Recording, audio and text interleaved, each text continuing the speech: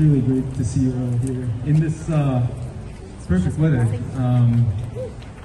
Before I speak, because my speech is going to be about TransDigm, because I and Sister Diana, we did a lot of research into this company, and I'm sure, like you, most of you probably have never heard of TransDigm before we organized this rally. But they are very much complicit in many of the war crimes happening in Gaza right now.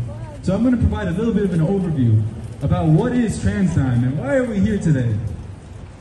So, for context here, let me pull up your notes. So, TransDigm started as a private equity firm in 1993. And whenever you hear private equity firm, you know it's bad.